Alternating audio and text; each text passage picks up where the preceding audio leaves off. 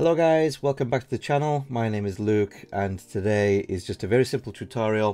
Here's what we're going to be creating today. So if I just scroll down here, you'll see this empty section and we get this text fade in here.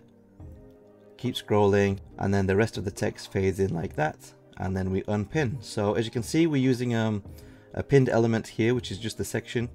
Once it's pinned, we are pinning this for a duration of minus 200%, as you'll see. And then inside that we have two animation nodes, one here which has its own class, and then here this is a span, this is a second span, this is a third span. The first and third span use the same class, as you can see, and then the second span here uses a unique span as well. But yeah, it's quite simple, nothing too crazy about this.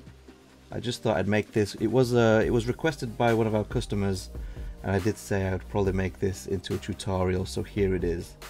But yeah, let's get started. Alright, so first of all, I've just gone ahead and made a new page here in Oxygen, and all I'm going to do first is just add some dummy content here from a design set. So I'm just going to add something like this. We'll add another one, something simple, something like this.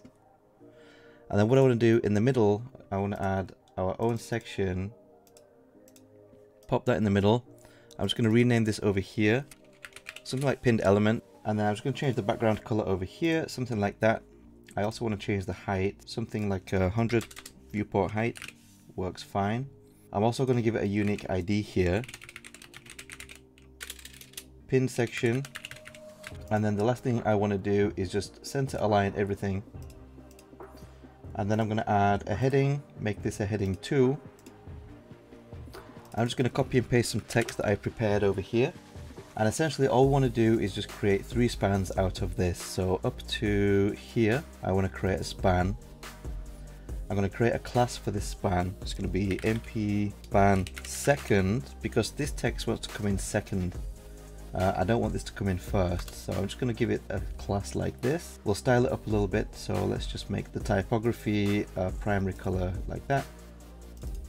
Also, I want to go to layout and just make sure that inline is checked, just so that the text is literally inline like that. And then from here up to homes, well, let's do up to the colon here actually. We'll make this another span. And we actually want this span to come in first, so I'm just going to call this MP span first. Once again, I just want to make this inline, and then we'll give this a background color, something like that, and we'll also make the typography a lighter color over here, like that. And then finally, we want this to be a span, and we'll just add the class that we added here, second. And that should change automatically. So that's what I want it to look like. Now I'm just going to save this in Oxygen, and then let's go over to Motion.page where we add the magic. Okay, so as you can see, I've just opened Motion.page. I'm going to create a new timeline here. I'm going to rename this to pin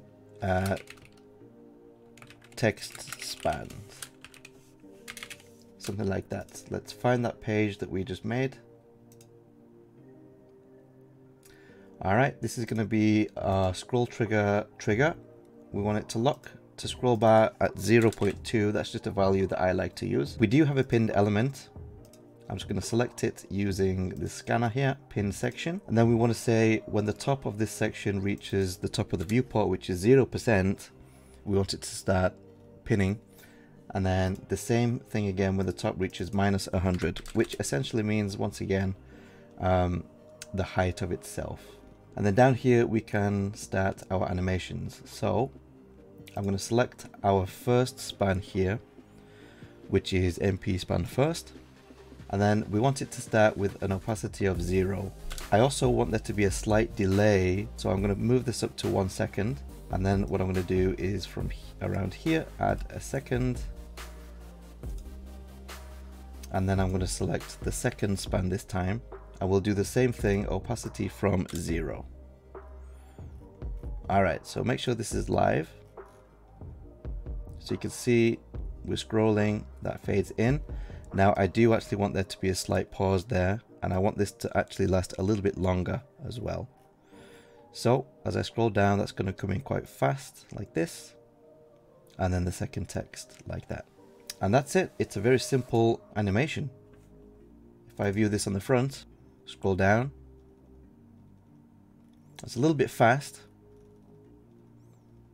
So one nice trick that you can do is if you change this value to -200, that basically means it's going to scroll for longer, which means the animations will last longer.